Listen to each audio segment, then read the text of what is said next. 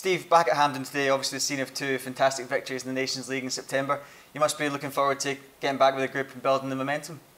Yeah, I think this camp's important for us, just to have a little debrief on what we did actually achieve in September. It was obviously a good week for us. It was nice to get promotion to the A groups against the so-called big boys. We look forward to that in the future.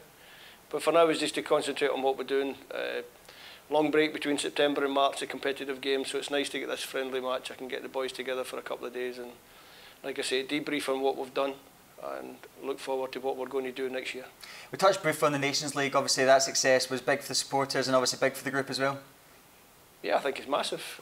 I think after the disappointment of not getting to the World Cup, I think it was important to bounce back in a positive way, and we certainly did that by getting the promotion. It gives us, I keep saying that if you want to improve, you have to play against the best. So it gives us good games against top teams, and hopefully the squad will improve for that experience.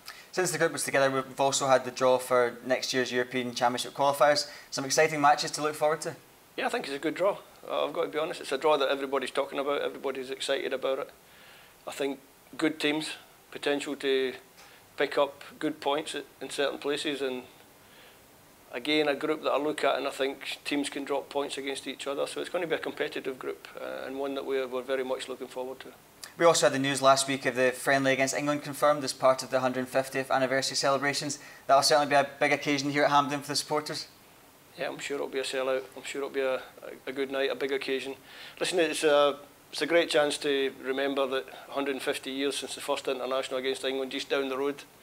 Every time we drive into Hampden, I have a little look to my right, see the old place where the first game took place. Hopefully this time it's not a 0-0 draw though. Just onto the squad now you've named today. Obviously Calvin Ramsey, a name that jumps out. Made his debut for Liverpool last week. What's impressed you with Calvin? No, I think more his form at Aberdeen before he got the move to Liverpool. Obviously he's made the move to Liverpool. He had a stuttering start because he was injured when he got there, so they've looked after him very well. They've brought him back. He started playing again. He got his first taste of competitive first team action in the Champions League, which is a great story. It's a great place to go and make your debut at Anfield Champions League game. And it was really just a chance for me to get Calvin in the squad, have a look at him. Short period of time. Obviously I'm missing a couple of fullbacks as well, so it's a good chance to bring him in and have a look. Obviously part and parcel with international football is dealing with injuries. We'll start with the positives. Obviously Grant Hanley back in after missing the last camp, and the captain Andy Robertson as well. Yeah, I think everyone knows that I've consistently picked Grant. Rob was the captain. He's always going to be involved, so it's good to have them back. Obviously we'll miss out one or two. There's still more games to be played before we actually meet up, so there's always the possibility that there'll be more dropouts. What we did show in September was that when we've got to go down into the depths of the extended pool of players, if you like, we've still got quality there that can come in and get a result for the country, which is great.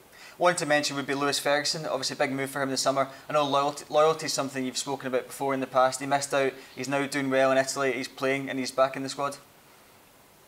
Yeah, it's funny sometimes it does work out the way you plan. I actually spoke to Lewis before the last camp in September, and he wasn't in the Bologna team, and I said, listen, just bear in mind the fact that you've gone out, you've gone to a different country, rather than coming away with us and maybe just sitting on the bench and not getting too many minutes, it's better for you to stay. He had a new manager at that time, had just come into the club.